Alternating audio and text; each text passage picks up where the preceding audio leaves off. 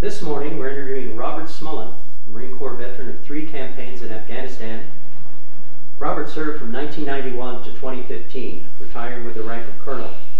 This interview is being recorded on Monday, December 19, 2022, at the New York Military Museum. Interviewer is Paul Hauschen. Good morning, Bob. Good morning, Paul. It's great to be here with you. Well, we appreciate you coming in. As we discussed, it's intended to be part of the oral history archives that the military started. So could you tell us where you grew up and how you came to join the Marine Corps? Oh, that's great. So I am from the town of Johnstown, just outside of Gloversville, from a little unincorporated hamlet called Miko, which was made famous, at least in my youth, by having an elementary school and a fire company right there. My family has always lived there for really decades, generations. We were in the masonry construction business, where we would build things out of block, brick, stone, concrete, for anybody that wanted something built, from whether it was from a fireplace in your house to a factory. We could do it all. So how did you get an interest in the United States Marine Corps, and how did you come to join the Marine Corps? Well, I think in retrospect, I was deeply impressed by the amount of veterans in the community.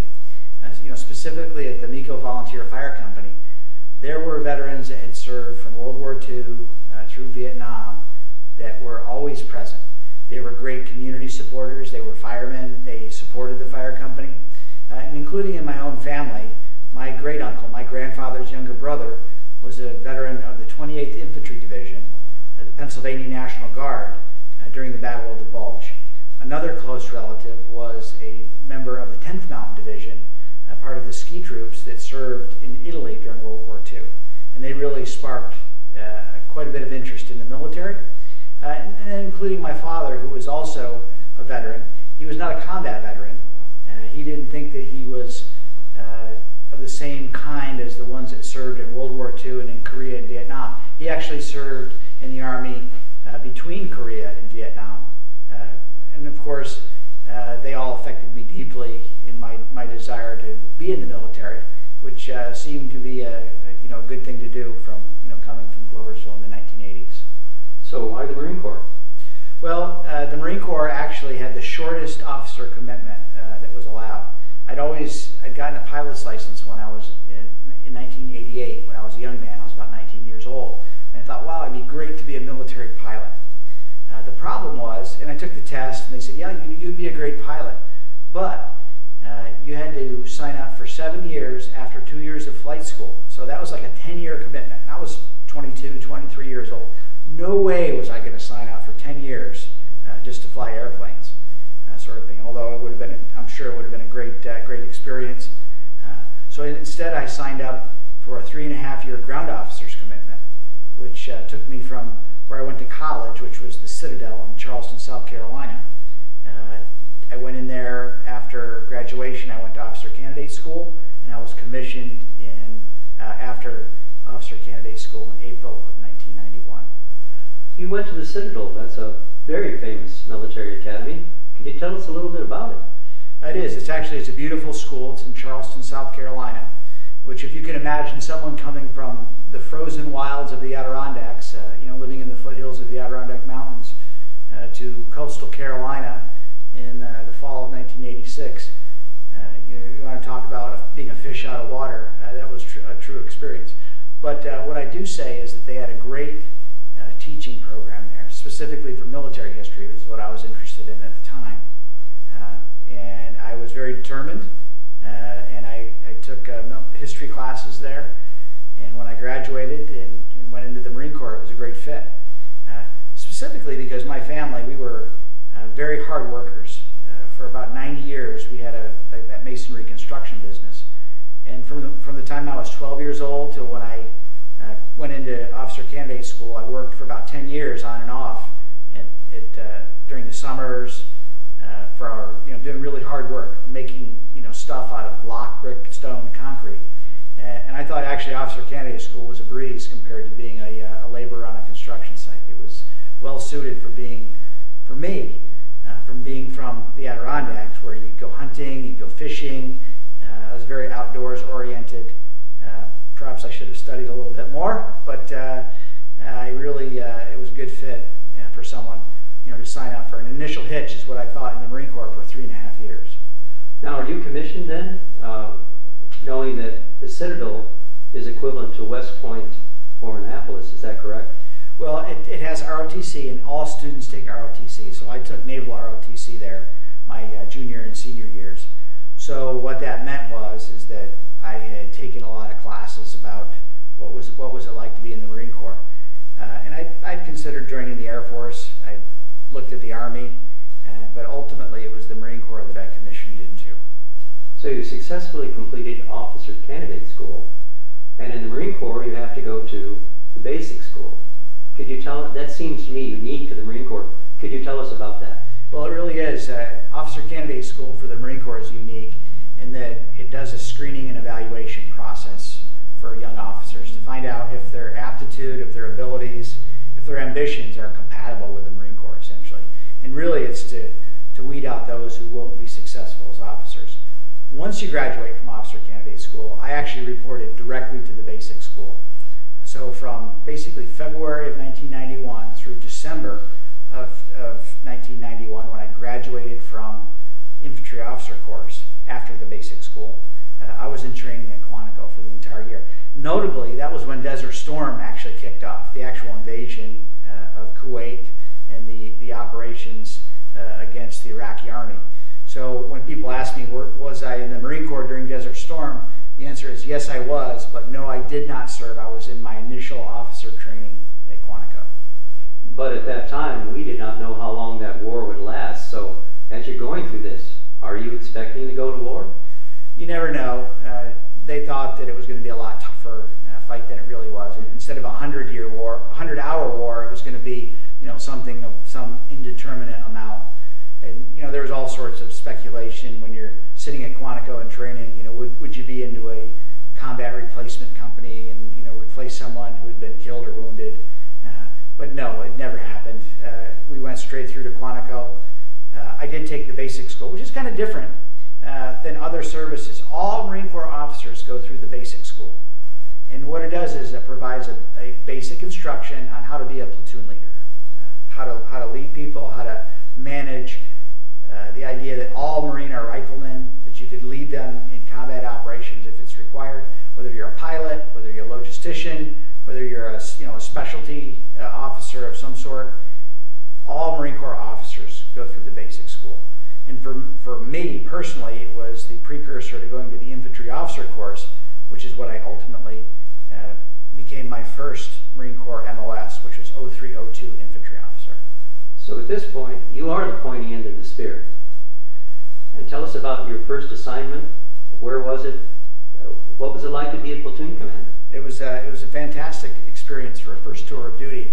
I was assigned to 3rd Battalion, 3rd Marines, which is at Marine Corps Air Station, Kaneohe Bay, Hawaii. So my first duty station, believe it or not, was to be sent to Oahu to join, in this case, Lima Company, 3rd Battalion, 3rd Marines, in the very beginning of 1992. Tough duty out in Hawaii, huh?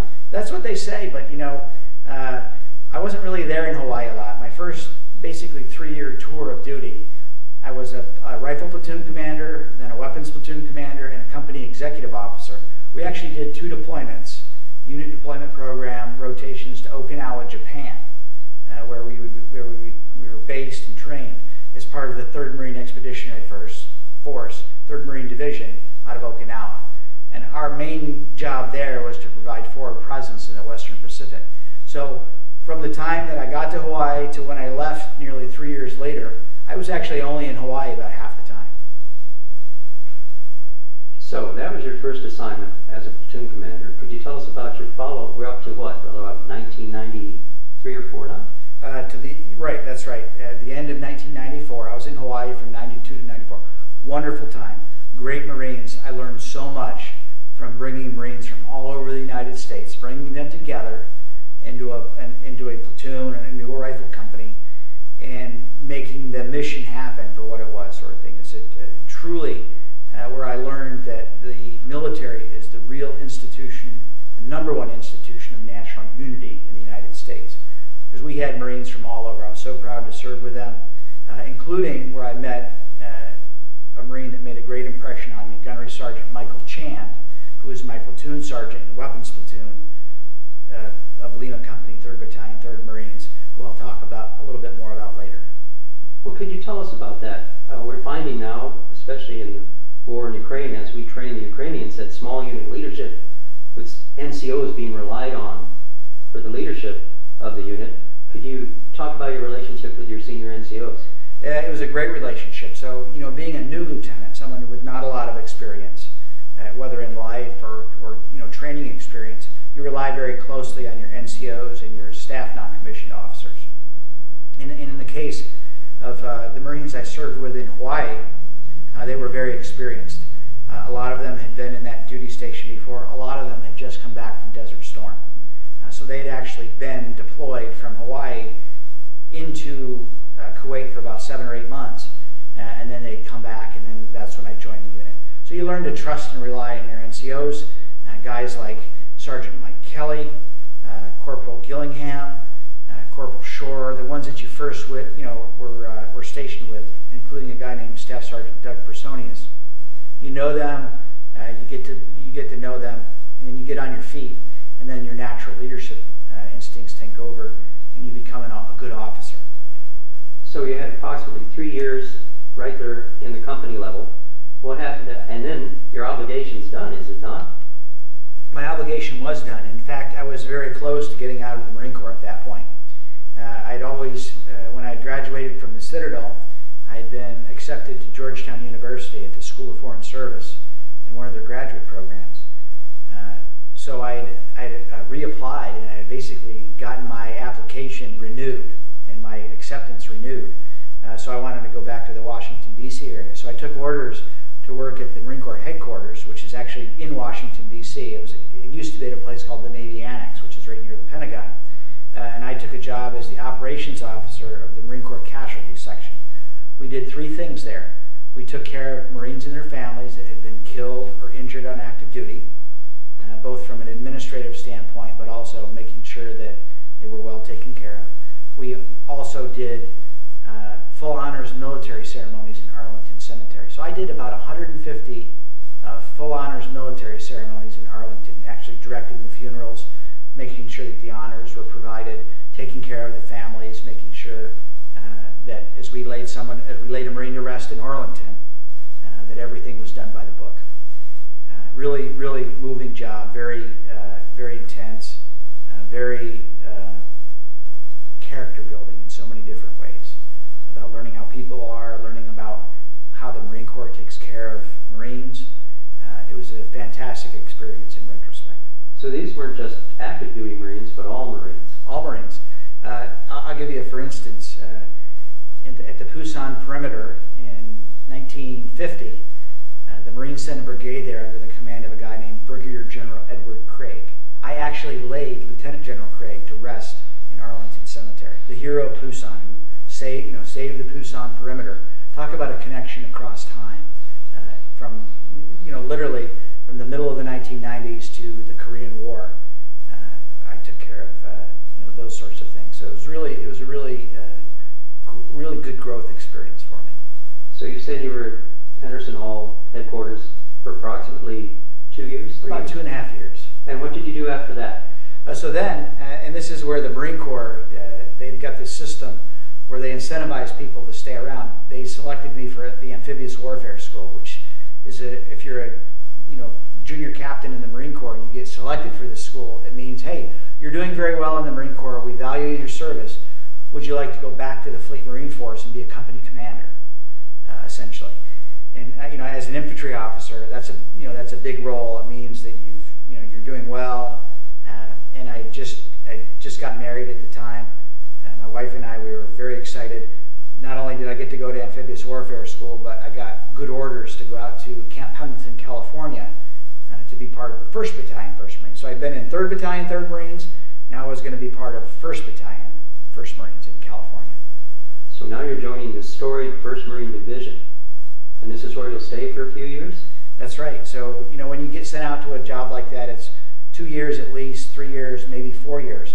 And I was very fortunate. The battalion that I was assigned to was part of the Marine Expeditionary Unit Special Operations Capable Program, the MUSOC program.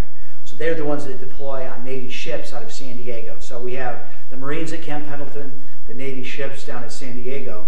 They come together, they train, and then they go forward to be forward deployed. In this case, to the Persian Gulf, to the Arabian Gulf, in 1998, 1999 time period is when I did my first deployment. So you're in the Arabian Gulf, boarded, and what kind of duties did you do? You're special operations capable, you trained, and you were there in case something happened? That's right. So we were part of the Iraq War Plan. At the time, if you recall, we had defeated Saddam Hussein in Kuwait, but he had retreated into Iraq and he reconstituted his forces. So there was always the threat that the Iraqi army could, do something again in the Persian Gulf, in the Arabian Gulf. It was a very uncertain period of time. It's working up to the invasion of Iraq in 2003. The war plan was very important, and the Marines are always part of that plan. And the MUSOC, there was always a MUSOC present to be able to provide a whole series of mission sets, including the defense of Kuwait, but also to do maritime interdiction operations. I was part of a group, the Maritime Special Purpose Force. Our job would be to board ships that were violating the sanctions that were imposed against the Iraqis and the Iranians at the time. A lot of oil smuggling. There was gas and oil platforms in the Gulf. We were designed to go out like on a helicopter, chase a ship down, and then we would fast rope down onto the ship, take it over, and then make it compliant with UN sanctions, for instance. Sounds like even training for that is pretty dangerous. It can be. In fact, during that time frame, there was actually a very bad helicopter accident off the coast of California where we lost 9 Marines in that very training. So yeah, you had to be very careful while you're doing the training. I learned a lot about managing operational risk during that time when I was the company commander for Headquarters and Service Company, 1st Battalion, 1st Marines, and then I became the Weapons Company commander for 1st Battalion, 1st Marines. So I got a lot of experience. I got to know a lot of the Marines in 1-1, 1st Battalion, 1st Marines. Out of about 850 Marines in a normal battalion, I knew 400 of them by their names, what their families were like and everything, because I commanded 2 companies in that battalion. At the same time? No, one first Headquarters and Service, okay. And then I was moved over to Weapons Company. So this is taking your career up through what year? So this was about through December of 1999 is when we returned from deployment. On our way back from deployment from the Persian Gulf, we actually were assigned to go to East Timor. They had a terrible change of government there where they basically burned Dili, which was the capital of East Timor. They burned the place down. And the Australians were near neighbors to them. They needed logistical help. So we, the MEU, was sent there as part of the Amphibious Ready Group to provide helicopter and logistics support to the Australian Army, which was in East Timor. That was when I actually earned my first humanitarian service ribbon. It was kind of a different experience. We were offshore of East Timor for about 30 days on our way back from the Persian Gulf. So you're on humanitarian assistance. How are you aiding the people of East Timor? Providing anything that they needed in terms of the logistics that we had. The flow of humanitarian aid had started to come in at that time. The Australians were providing ground security for it, so we were moving them around with helicopters. Very, very interesting operation for the MEU at the time.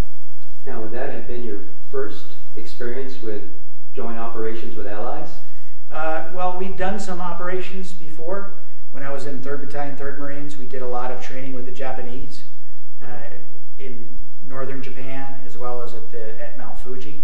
So I'd done quite a few experiences, but this was the first one where it was a real operation. It was Operation Interfet, UN operation in East Timor.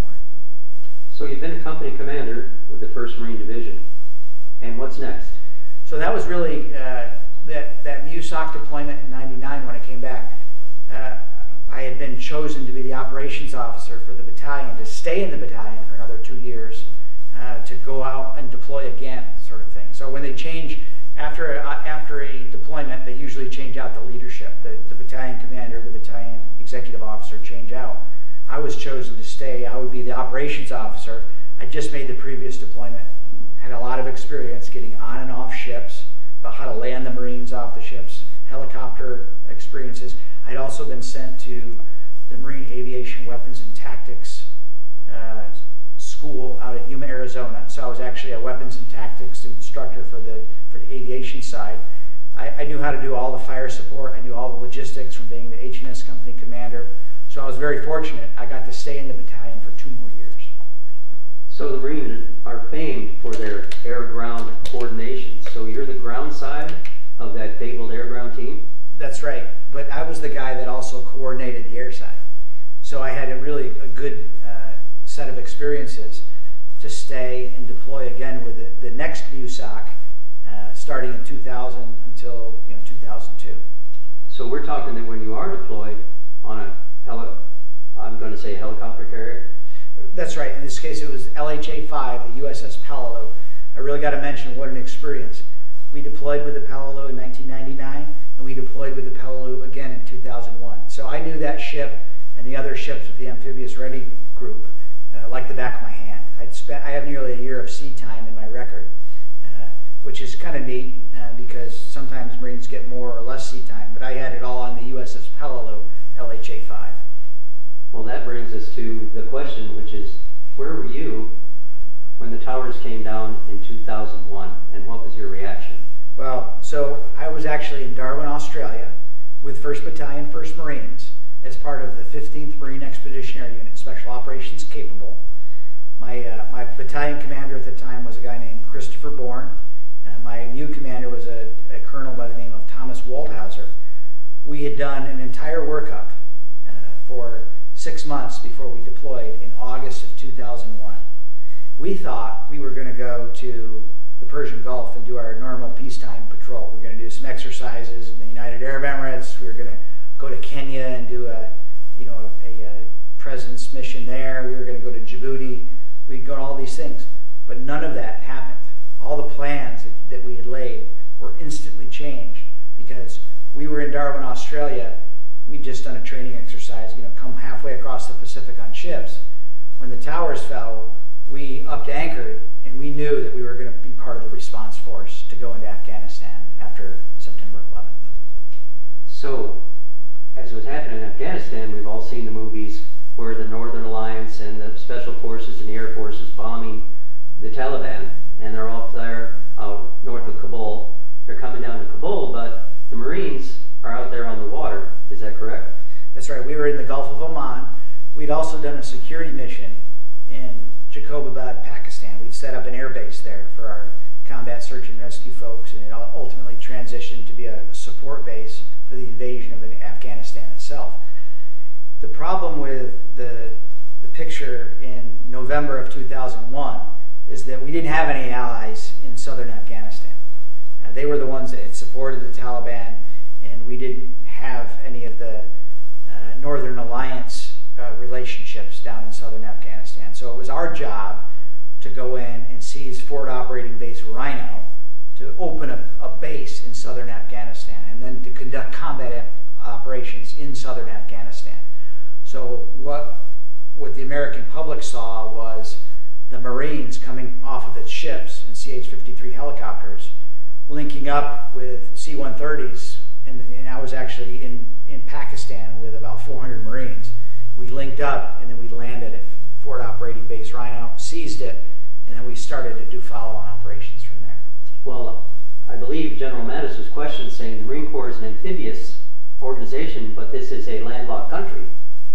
But the Marines chose to project that. How long was the insertion? It was about 350 miles. So it was a really long operation. We came off of not only the USS Palalo, but there was another MUSOC that had joined up from the Atlantic side, and we combined all of our forces under Task Force 58, in which General Mattis was the commander, and we basically bounced into Afghanistan from our Navy ships, supported by, in my case, C-130s that were at Jacobabad, Pakistan. And we seized the base, we landed our C-130s. by the time the sun came up, we had over 500 Marines on the ground there. So you're on the ground in Indian country. You've just projected force. You're south of Kandahar at Camp Rhino. What happens next? So what we did is we built up forces there, and we turned it into a full operating base, a forward operating base Rhino. And from there we did a lot of follow-on operations, both ground as well as air operations. We did the first interdiction patrols. I participated in that patrol. In November of 2001, we cut Afghan Route 1, which is what became the ring road that goes all the way around Afghanistan.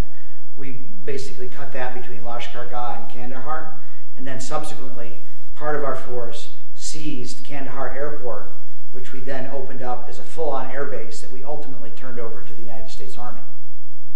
So all these forces are deploying to Afghanistan. This won't be your last tour in Afghanistan, so how does this first tour end, and where do you go from there? Yeah, it really did. It ended with a mission that never happened. We were there in Afghanistan when Tora Bora was not properly addressed by U.S. forces. It turned out that our efforts there failed to capture Osama bin Laden. We had actually planned some operations into the Tora Bora area, but they were never authorized. We never conducted those missions. It's one of the big regrets that I have in our Marine Corps, my Marine Corps experience, is that we weren't given that mission to Tora Bora to stop Al-Qaeda, Osama bin Laden from going into Pakistan and disappearing. So the war has started in Afghanistan. We're trying to control the country. In the meantime, a new war is starting in Iraq. It seems like you stayed in Afghanistan. How did that affect operations?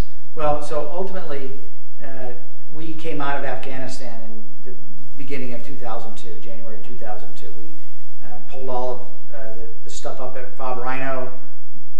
The base at Kandahar at the airport stayed, and we actually moved out of theater. We went back onto our ships and then went back to Perth, Australia, and then sailed back to San Diego. We got back in the beginning of 2002, sort of thing. That was right when the war in Iraq was starting to be talked about a lot and ramping up. And it was actually the same Marines from, in this case, Camp Pendleton, but also from Camp Lejeune, that formed the force that ultimately, was the one that went into the invasion of Iraq. So I'd actually been selected to go to a school called the Marine Corps School of Advanced Warfighting in the summer of 2002. So while I was in Afghanistan, I'd gotten notification that, hey, you were accepted for this school. So I went back to Quantico for, basically for a year while the build-up into Iraq went, and then the actual invasion of Iraq happened in 2003. Now, with Advanced Warfighting School, they're investing in you to become a field-grade officer? That's right. So I was a very junior major at the time. I think I was the youngest major ever to attend the School of Advanced Warfighting at the time. And it was kind of interesting because while we were in school is when the invasion of Iraq happened. Some of my classmates were actually pulled out of school, and they were the ones that were going to be assigned to the 1st Marine Expeditionary Force, which did the invasion. They went and they helped out in the invasion of Iraq. It was kind of a unique year for us. So after school, we've gained a lot of valuable knowledge. Where do you go next? So I had just gotten a new military occupational specialty, 0505 operational planner, and then I was sent to the Pentagon for my first tour doing a strategy effort. At that time, there was a thing called the Quadrennial Defense Review, which is every 4 years, Congress required the Department of Defense to do a strategy review. I was part of that for 2 years. In between, though, I had done a tour at the White House as a White House fellow. I'd been selected by George W. Bush and appointed, and I'd done that for a year. So I had quite a unique experience in 2003, 2004, until I'd finished out at the Pentagon in 2006. And after the Pentagon, what next?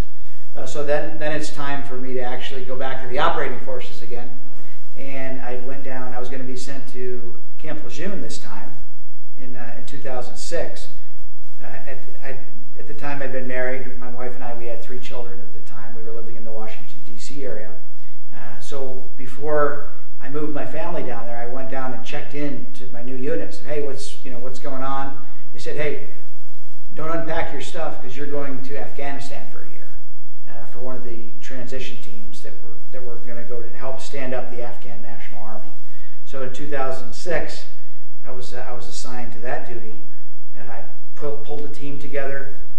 We trained for about 3 or 4 months, did training at Mountain Warfare Training Center in Bridgeport, California, all sorts of weapons training, very seasoned group of staff non-commissioned officers, specialty MOSs, about 17 of us, and our job was to go and be the combat advisors for an Afghan National Army battalion in 2007. Wow. So I assume you're there in Afghanistan, it's cold, you're in the middle of nowhere? So we actually started, the Army itself was standing up at a variety of areas. The battalion that we were assigned to was actually in Kabul, but I did operations, I want to say, in about 7 different provinces in Afghanistan during that tour. We built a forward operating base up in Kapisa province in the middle of the winter. We did a variety of demining missions around Kabul. We're basically blowing up bad ordnance, old ordnance. We trained the Afghans, and then in the spring of 2007, we deployed that battalion to Kunar province, which is up on the Afghan-Pakistan border, where we had forward operating bases in 5 different locations, including Gowardash and Kamu, and ultimately Camp Keating, which is where, if you've ever seen the movie The Outpost, I was at the outpost where one of my teams with an Afghan company was stationed in 2007. So when you're saying your battalion deployed, you're talking the Afghan National Army? That's right. It was the Afghan National Army, 3rd Kandak 1st Brigade, 201st Corps at the time. It was a Afghan National Army battalion out of the Camp Darulaman, Camp Black Horse out of Kabul.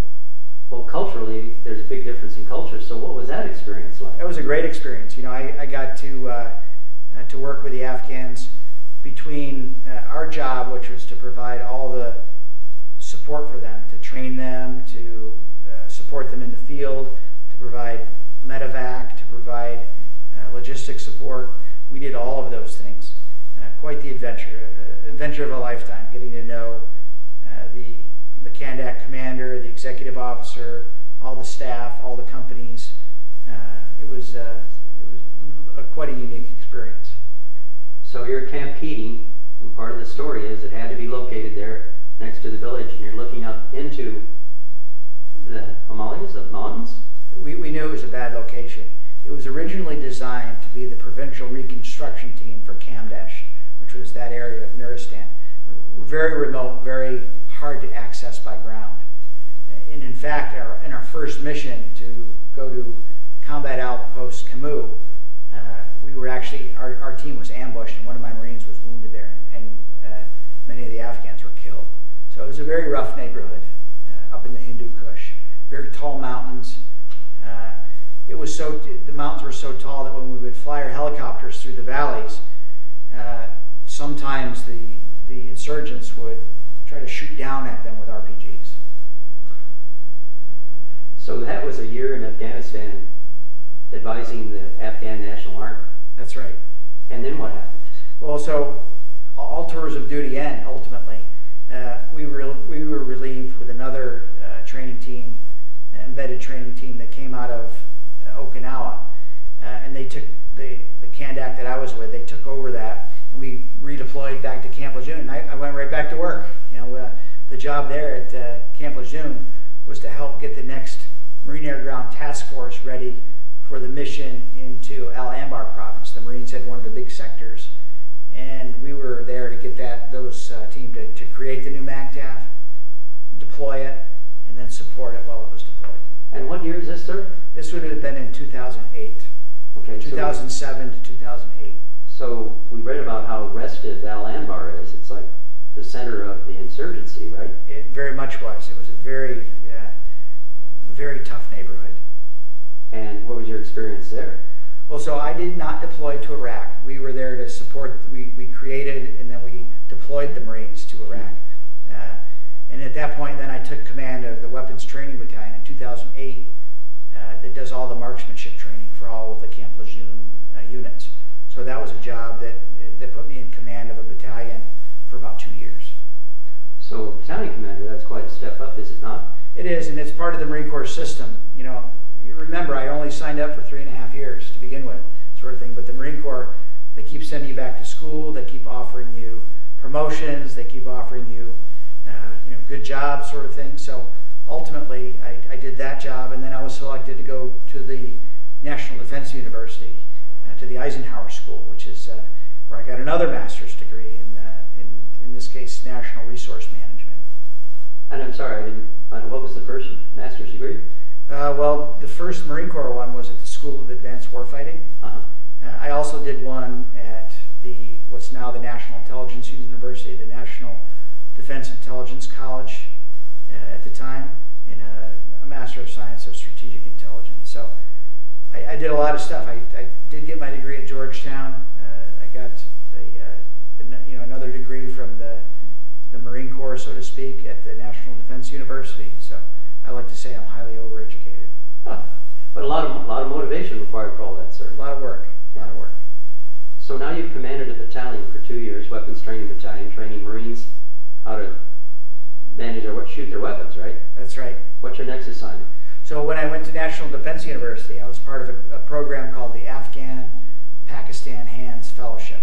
Part of the year I spent there, it was a real deep dive into the war in Afghanistan, basically. And because of that, I went to serve at the International Security Assistance Force headquarters in Kabul for my third tour in Afghanistan from 2011 to 2012. I was stationed in Kabul. So you're right at the very top of ISAF. That's the multinational? Yes. Yes. And could you tell us a little bit about that kind of duty? Yeah, so that was doing strategic communications for the commander. It was all big picture elements. We did work all over the world, including going to Europe. We had a lot of our European allies who had come into Afghanistan under Article 5 NATO operations, as well as working within the theater itself, working with the Afghans, the Afghan government, trying to make a difference there. It was during the surge, so it was a very hectic time. And could you quickly cover the surge for us? Well, if you recall, we'd done the surge in Iraq to save the Iraqi government from collapsing. But at the same time we'd done the surge, we said, well, we're only going to do it for a limited amount of time, and we're essentially going to withdraw. And I think that at the time, the Obama administration thought Afghanistan was the good war. And they were convinced that we could win the war with a surge into Afghanistan. At the time, I never believed that. In retrospect, I never believed it. And as you see with the pullout of Afghanistan, it didn't work. So you have the knowledge. You've been on the ground. Why didn't you believe it? Well, the Afghans weren't ready for a U.S.-style government. They mostly were too corrupt. They would take whatever advantage they could of U.S. service personnel coming in on one-year tours of duty, doing a job, trying to make a difference. But ultimately, Afghan itself is a very fractured society. There is no unity amongst the Afghans. I don't think that Afghanistan is a country. I think it's a place between places. It's stuck between Pakistan, the former Soviet Union to the north, and Iran to its west. So it's never had a cohesive government, and they've been at civil war for about 40 years now. And I don't think that the prospects are not good for Afghanistan going forward. So now you're at the highest levels of the operations in Afghanistan on your third tour. You still have another tour left, is that correct? No, that was my third tour of duty. That was your third tour? That's right. Okay. So let's keep talking about how you felt about Afghanistan. You go back, your next assignment in the Marine Corps is? So after I left Afghanistan, I went to run an organization called the U.S. Marine Corps Small War Center. Basically, it's all of the operations that are conducted short of war. One of them being counterinsurgency. So my role, after having seen the Afghan campaign and worked closely with those in Afghanistan or in the Iraq theater, was to rewrite the counterinsurgency manual for the Marine Corps and the Army, and we successfully got that through. We did a lot of different work. At that point, it was I'd been in the Marine Corps for 22 years at this point, keeping in mind I'd only intended to stay for 3.5. My wife and I, our son was born at Camp Lejeune, and we ultimately decided that 24 years was enough service, and it was time to retire from the Marine Corps. So that was your sunset cruise, rewriting the counterinsurgency manual? One of the many tasks that I did at Quantico. I also, because I'd worked on the strategy review at the Pentagon before, I did a lot of work in the Pentagon itself in Washington, D.C., having to do with the strategy review. So at that point, that was my 5th MOS as a ground colonel. You do a lot of different things, and I certainly did a lot of different things in those years before I left service. So here you are, your career, Afghanistan, you've seen it, you've tasted it, you've been there years of your life. And now, just this past year, we pull out of Afghanistan. How did you feel about that? It was a real shame the way things turned out in Afghanistan, the way that they pulled the plug without having adequate mechanisms in place to manage the outcome, sort of thing. You saw it that they weren't prepared because they had to send the Marines in. And these were, you could have predicted that the Afghans were going to be desperate to leave. The ones that we had worked with for the better part of 20 years, they'd been our allies, they'd been our interpreters. They wanted out of Afghanistan in the worst way, sort of thing. Policy is policy. You look at it from one perspective. I think we should have kept a small footprint in Afghanistan for a long time. We don't have reducing our commitment. We never should have surged. We should have kept a small commitment there. How we left our allies there is reprehensible in my book. So, being as you're assigned with the Afghan National Army, I'm sure you've sat Shura with the locals. How do you feel about the people and the culture? The individual Afghans, they vary based on where they were from. They're still, at the time I served there, they're a very tribal society. They were not united, not cohesive in whether it was a province or whether it was the country as a whole. Like I said, I think Afghanistan is a place between places. But I had good relations with many of the Afghans that I worked with because that was my job. That was part of the diplomatic side, was to be able to go to a shura and talk to people about a variety of things. Sometimes you didn't trust them. I'm pretty sure up in Kunar province that some of the Afghans that we were working with the other side as well. But that's the nature of the war, especially in the far provinces up in the Hindu Kush. So I see from your DD 214 here that you did get the combat action ribbon. So you've actually been in fights. That was actually the middle tour in 2007. We were up at those bases, combat outposts, and up at what became Fob Bostic up in Kunar. And it was a very active, very busy time. There were lots of what we call ticks, troops in contact, all the time. I mentioned we'd had an ambush there before, and our base was rocketed, and of course we're going to shoot back. So ultimately, having invested so much time in Afghanistan, we withdrew.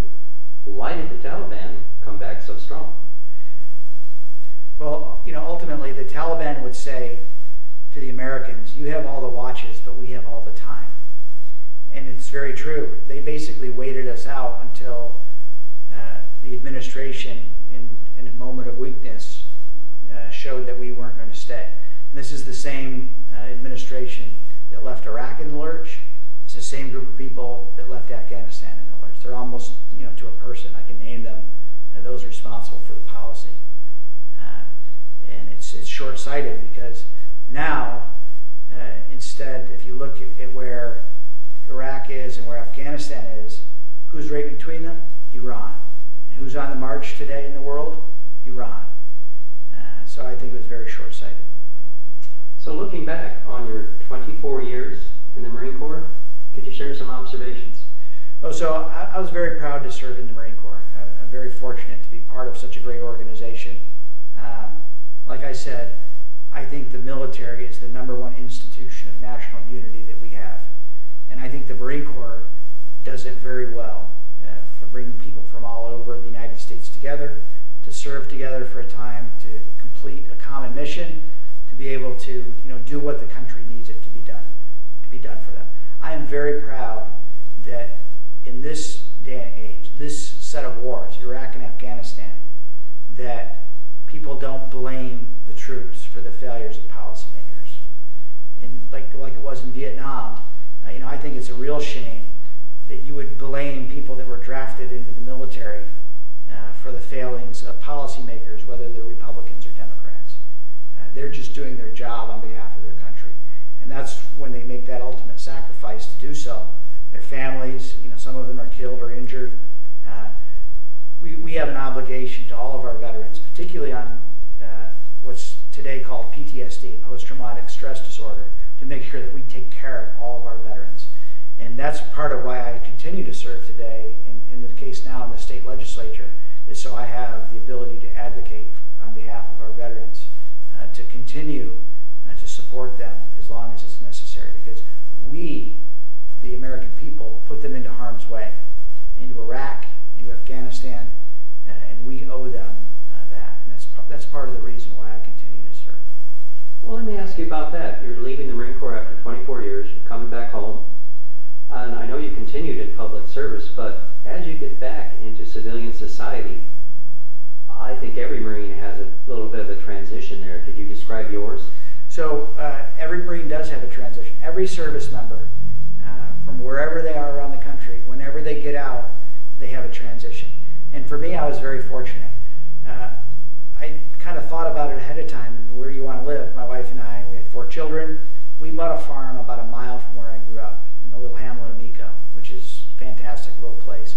And my job for the first year, when I got out of the Marine Corps, was actually to build a house on our farm, taking all those skills I learned as a kid in my family's masonry construction business, and actually build a house on a farm.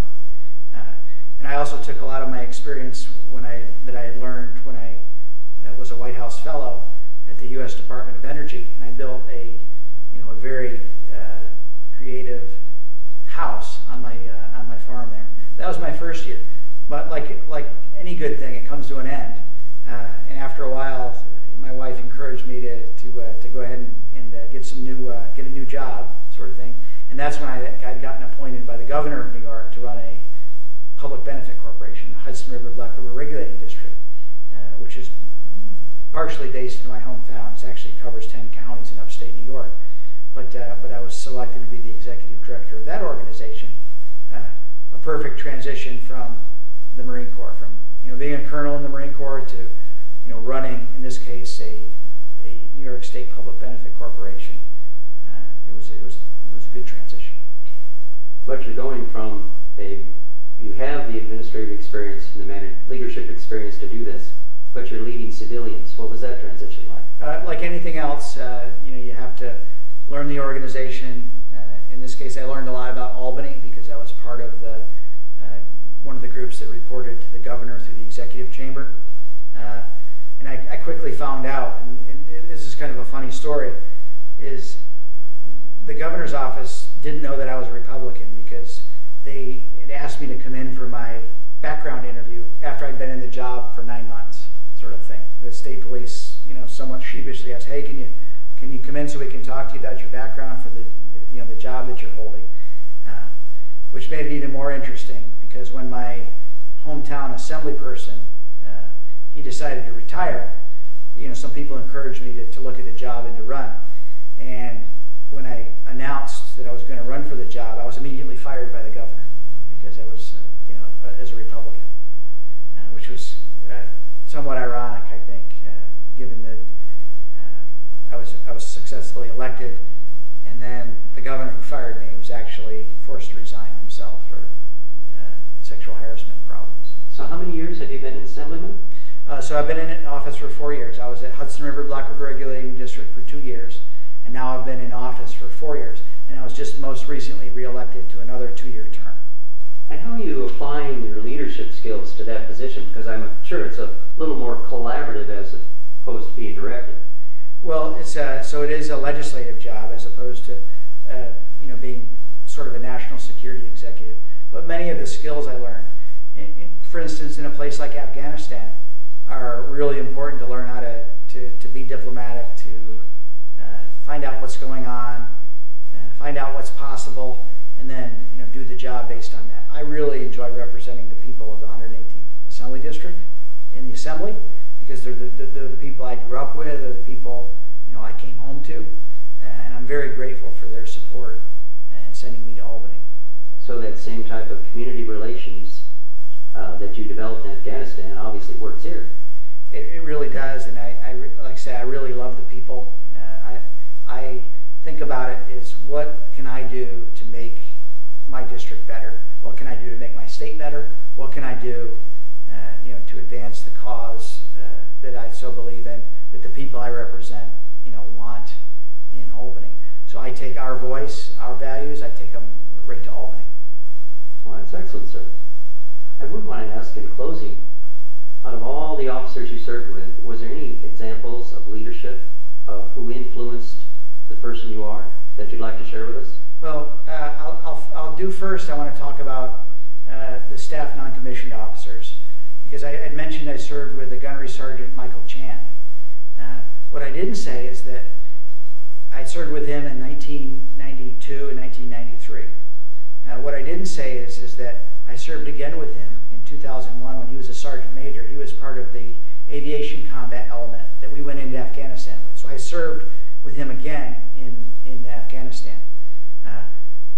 But tragedy always seems to strike. He had actually retired from the Marine Corps as a sergeant major, and he'd begun working as a contractor. He was actually captured by insurgents in the Basra area. He was kept captive for about almost a better part of a year, and then he was killed. And it took us a long time to get his remains back. And it was my job, as a final act, was to bring his remains from, in this case, Philadelphia, from the East Coast, back to his wife in San Diego, and we buried him in San Diego.